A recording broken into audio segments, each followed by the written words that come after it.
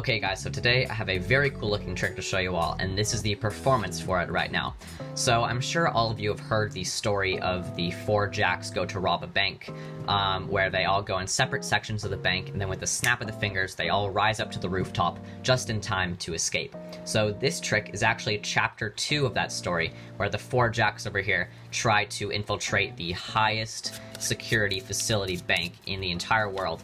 The only problem is that this bank is very small, but don't be confused by the size. This is still a very high security bank over here. So the 4 jacks are going to be trying to rob this bank over here, just like this.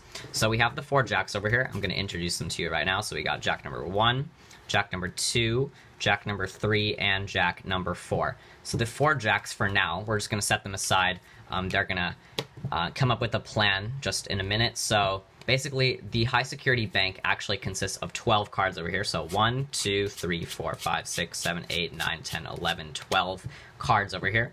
These 12 cards are all random cards, and they can all be completely shuffled. It honestly doesn't even matter. So as you all know, 12 cards, they can be divided into 4 groups of 3, and this high security bank consists of 4 sections, each containing 4 vaults, just like this, or each containing 1 vault, just like this.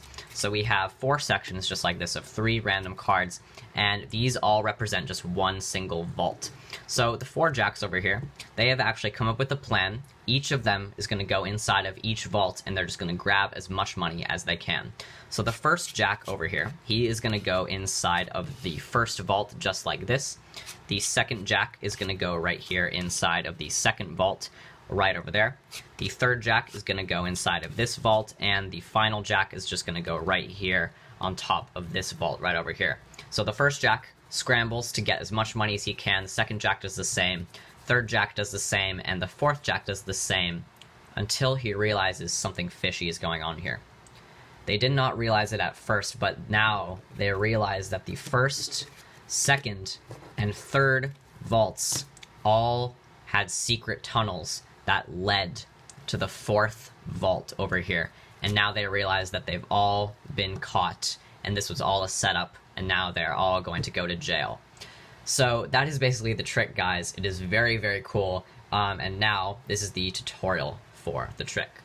Alright guys, so once again, I'm bringing you a very, very cool advanced sleight of hand card trick, and the best part about this trick is it's actually completely impromptu. So if you're in the middle of a magic routine, or you just walk up to your friends, you guys just go through your deck, pull out the 4 jacks, and 12 random cards. That's all you need for this trick, just the 4 jacks and 12 random cards. It doesn't matter what the 12 cards are, just as long as they're from the same deck, obviously. So this is going to be the tutorial for the trick right now. So basically just get out the 4 jacks, 12 random cards, and you're all ready to go. So basically how you're going to start out the trick is you just set the 4 jacks here on the table, and you're just going to be explaining the trick of the 4 jacks rob the bank. Say this is chapter 2 of that story, and now you can show off this bank over here. You can give it a shuffle. Just say this is a very small, very high security facility bank, just like this. So then you can shuffle this up, and you can just spread out the cards here. So what you're going to do, as you're spreading out the cards, you're actually going to need to obtain a break right here underneath the top 3 cards. It doesn't matter what these cards are, but you just need to get a break underneath the top 3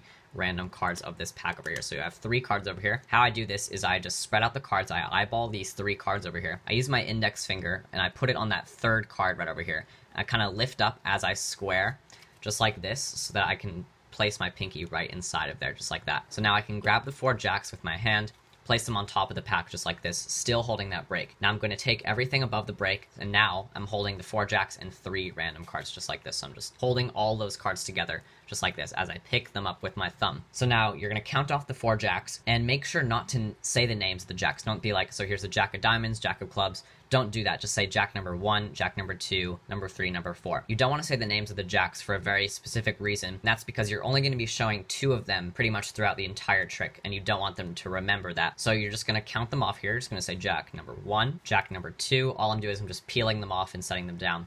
Jack number 3, and then jack number 4 has actually 3 cards right underneath it. So what you're going to do, instead of peeling this one off, you're actually going to place everything down first, and then peel that one down, just like that. So now you've just basically set down the 3 cards on top. So now you have 1 jack here, 3 random cards, and then the 3 jacks, just like that. And that's the setup. So now you count off the top 4 cards and say, all right, so the 4 jacks over here, we're going to set them on the table. But before you do, you're actually going to get a break underneath the top card over here. This is actually one of the jacks. And you're going to square it up really quickly.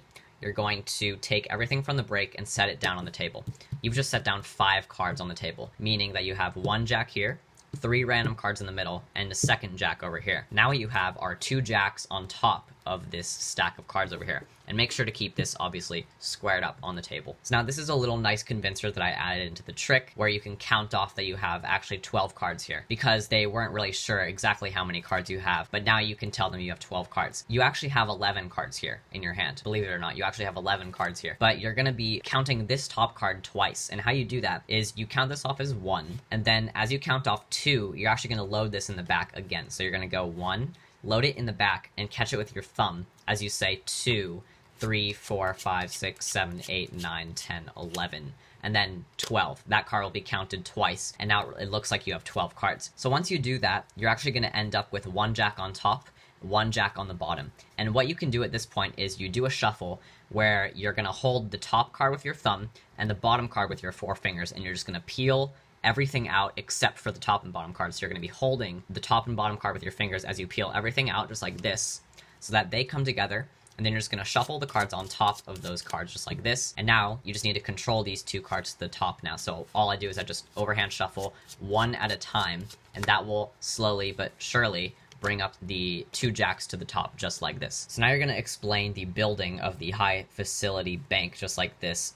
Basically what's going to be happening is you're going to take the top 3 cards over here, and you're going to say, so we're going to set down 4 sections of 3 cards each. And as you say this, you're going to take the top 3 cards and you're going to square them up for just a split second, and you're actually going to ditch this last card on top of the pack. So you're going to take the 3 cards and kind of just let that card go as you hold the break, holding the break right below the 2 cards. Take the 2 cards and set them on the table. So all it looks like in full performance speed is it looks like you've taken the top 3 cards, squared them up, set them on the table. But you've actually have 2 cards here, and you have actually ditched the 3rd card here on the deck. So that's the first part. And then the next 3 sections, you're literally just setting down 3 cards. And you can even show these 3 cards freely, because these are all going to be random cards. And then just square them up and just show that you have 3 cards here, 4 sections just like this. So now you're going to pick up the 5 cards here on the table, but you actually want to make it look like 4. And if you guys want to, you can just go 1, 2, 3, 4. But I don't really like to do that at all. It's just, it kind of adds to the suspicion of the trick. So I just don't really do anything. I just pick up the 4 jacks here, and I move on to the next part of the trick. So basically, this part is pretty easy. You're going to hold the cards in middle grip just like this, and you're going to count off 3 cards. So you're going to go 1, 2, 3, and you're going to take this double here. This is a double, and you're going to flip it over here on top of the pack. So this is actually a double here with a jack and a random card. You're going to take the double, and you're going to flip it back over, and you're going to take the first jack. It's actually going to be a random card, and you're going to slip it in the first vault, just like this, and make sure to do it into the side vault. Don't put it in this vault. This one is going to be the last one that you do, so make sure you do this one, and then this one, then this one. Save the bottom one, or the closest one to you. Save the closest one to you for the last one. So now you've just placed a random card in there, so now you have this situation. You have top jack, 2 random cards, and a bottom jack, just like this. So now you're going to peel off 2 cards, just like this, 1, 2, and then flip over this double here, this double of this jack over here, and you're going to flip the double back over. Say this jack is going to go in this section here, and this is going to be another random card. This is going to go in this section here. Now what you have is a jack, a random card, and another jack. You're going to peel off 1 card, just 1 card, and take this double here, flip it over on top, and say the 3rd jack is going to go here in the middle of this section, and this is actually going to be a random card now. And the last jack, you're actually holding 2 cards here, but you just want to show off 1 card, so you can even go like this. You can be like, and the last jack is going to go right here on this pile. And what you can do is you can either take this card, or take these 2 cards and put them on top, or you can actually like kind of jam them into the middle. The reason I don't want to do that is just because there are only 2 cards here, and if I do jam them into the middle, I might expose that there are only 2 cards here. So all I do is I just take this card, go like this, and I just place it here on top of the pack and square it up. So now I say the first jack infiltrates the first vault, just like this, scrambles around for money. Second jack does the same. Third jack does the same, and the fourth jack does the same, until he realizes something fishy. Now at this point, I'm actually going to turn to these 3 vaults first, and I'm going to leave this one for the end. They have a subconscious image in their mind that the jack of clubs was the last one there, but now that you do this, and you're going to show these 3 piles first, they're going to completely forget the order of the jacks. So that's why you show these 3 first, and then save this one for later. So first you're going to say, now they realize that the first, second, and third vault all had secret tunnels leading to this vault over here, and you can just kind of flip them over on the table, showing the 4 jacks have now been caught, and it was all a setup, and now they're all going to go to jail. So that's like a really, really cool advanced version of the jacks go ahead and rob the bank card trick. So I really, really like this advanced version better, just because, you know, it exercises my sleight of hand a lot, and I think you guys who are advanced magicians will definitely get a kick out of this, performing it to your friends and family. So go out, perform this trick. Hopefully you guys like the video, and see you guys next time. Bye. Thank you.